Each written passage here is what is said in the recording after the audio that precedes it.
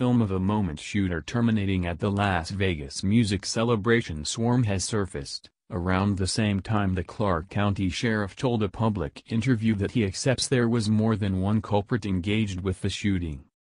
Inquired as to whether the solitary wolf hypothesis pushed by predominant press was right, Sheriff Joe Lombardo said it was conceivable Stephen Paddock was working out the greater part of this all alone, however then included, "It would be hard for me to trust that." In immense news that dishonors the predominant press endeavor at forming the story encompassing the assault, Lombardo said agents are currently squeezing to discover other people who may have been included. "Do you think this was altogether expert all alone?" Lombardo solicited, noticing the arms stockpile from weapons the shooter amassed, the disclosure of explosives in his auto, and the reports of gunfire at numerous areas in Las Vegas. Sheriff Lombardo included, "You must make the supposition he needed to have some assistance sooner or later." Recently surfaced film from the Route 91 music celebration demonstrates a man in a security coat holding what gives off an impression of being a firearm, bowing and terminating into the group, as concertgoers shout "Goodness my God" in the midst of the general frenzy. At 8 seconds into the video, a man rises in the base left of the edge, the gag flashes at the correct minute the shots are discharged, and the sound of the weapon coordinates the volume of a firearm discharged at that range, and not from the scope of the lodging. The video may clarify why onlookers at different areas on Sunday night portrayed the abnormal sight of security protects being pursued down amid the assault. In news that has by and large gone unreported by predominant press, onlooker Wendy Miller, an Australian discovered up in the shooting, said she was at a bar in the close-by Luxor Hotel with her better half when she saw what she portrayed as a man of intrigue keep running by. Addressing Australian daily paper The Courier Mail, Ms. Miller said the man dashed through her lodging in the wake of falling off a lift from the Mandalay Bay.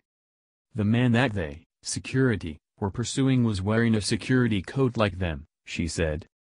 Mr. Miller's Observer report of a man in a security coat being pursued amid the assault, and Kindred Australia Brian Hodges' onlooker record of various shooters and a dead security monitor close to his lodging room nearby to Stephen Paddock's suite, proposed that the predominant press account of the solitary wolf shooter isn't reality.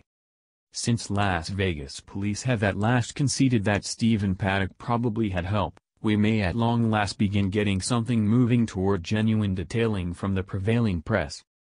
The truth of the matter is this was an arranged, coordinated assault by different schemers, and the prevailing press have been endeavoring to cover it up. Video film affirms different shooters. Two unstable recordings gave to your Newswire have likewise affirmed there were numerous shooters engaged with a coordinated assault, and the prevailing press of a solitary wolf shooter working without a rationale is a lie. The two recordings demonstrate gunfire starting from the fourth floor of the Mandalay Bay Hotel, much lower than the 32nd story, where the prevailing press is asserting Stephen Paddock, a solitary wolf, shot on the group utilizing a programmed weapon. Numerous Las Vegas club staff have likewise offered data indicating the presence of various shooters and plotters engaged with the Las Vegas assault. As per Nadia Gisle, there was gunfire at the Paris casino. "I work there and I don't comprehend why they are not saying reality," she said. Cameron Espino, who was in the Miracle Mile shops, likewise requested to know why the media won't provide details regarding episodes at different inns, and announced seeing two shooter. Renee Downs, a visitor at Bellagio Hotel, 1.4 miles from the Mandalay Bay, says projectiles were let go into the hall of the Bellagio. She reached police and news outlets requesting to know why the wrongdoing is being concealed and denied. Why is the prevailing press endeavoring to drive a false account on the general population? The appropriate response is straightforward.